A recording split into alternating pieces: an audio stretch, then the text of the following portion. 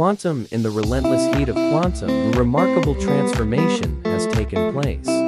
Once an arid and impoverished land where nothing could grow, this region has now flourished with the borrowed technology and knowledge from Voidframe, a testament to the resilience of humanity. In the 1980s, quantum was a place where dreams struggled to take root.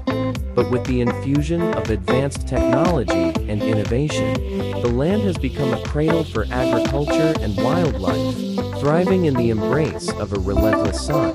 It has also become a sanctuary for the burgeoning populations of the New World, a refuge from the past's hardships. The people of Quantum do nothing extraordinary, yet their lives are woven with the threads of normalcy, like echoes from a world long gone. They earn their livelihood through the fruits of their agriculture and supporting businesses, with children attending school and parents heading off to work each day. Cities along the coasts hum with activity, and the people of Quantum dedicate themselves to preserving the memories of the old world while nurturing the growth of the new. In their insular world, they remain oblivious to the existence of other factions, their gaze fixed on the task of healing and rebuilding.